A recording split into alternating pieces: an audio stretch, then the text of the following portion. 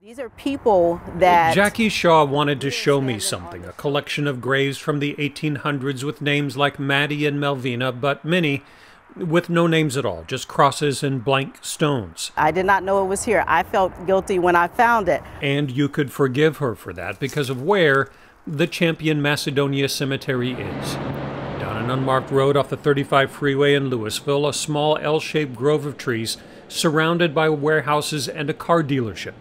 African Americans, enslaved and free in a cemetery, mostly forgotten. And we just want to lift them up and just make sure that their resting place is a beautiful resting place. And on MLK Day, she got help. Hundreds with chainsaws and lawnmowers, brushes and blowers, restoring a cemetery and restoring their own history.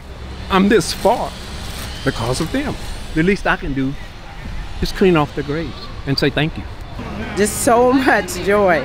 I'm like, whoo! But 5 miles north, another forgotten African-American cemetery they'd like to get to next. Hidden next to a warehouse and railroad tracks, the Fox Hembry Cemetery.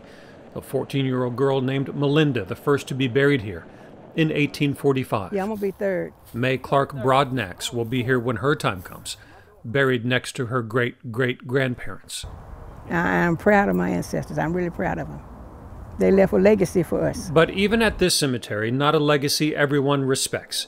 An illegal trash pile sits just yards away from the cemetery entrance. So as volunteers began clearing the Champion Macedonia Cemetery, they want this effort to expand and grow. What MLK would want us to do. Black people, white people, to come together and just love on each other and be at one. And to not let so much sacrifice be lost to time.